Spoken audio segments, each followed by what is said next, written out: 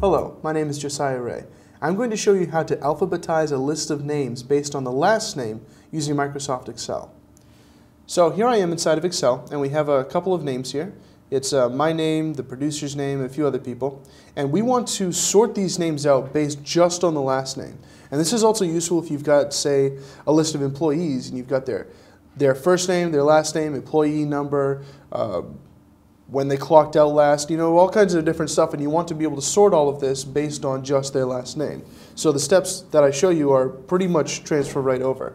So we're going to select all of the cells in use, so the first names and the last names. You can also select both columns.